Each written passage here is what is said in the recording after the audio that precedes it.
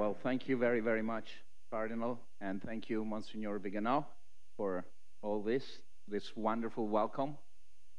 It's the second time the World Changers is here in this room, and I welcome you. This is a very special World Changer Summit because it talks about women equality, and and it's something that we all care about and we need in order to move forward. So please, I now let my friend and partner, Dustin, Count of Monte Cristo, talk and welcoming you. Thank you for being here. I feel really gifted to have you here today.